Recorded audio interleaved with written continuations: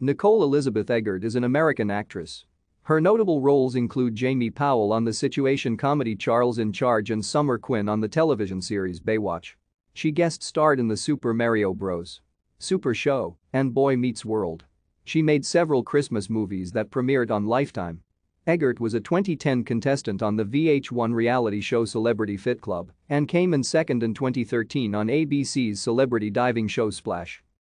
Eggert was born in Glendale, California. Her mother, Gina Duncan, was a British-born talent agent, and her father, Rolf Eggert, was a German-born canning company executive. Eggert's quest for stardom started when her mother entered her in beauty contests.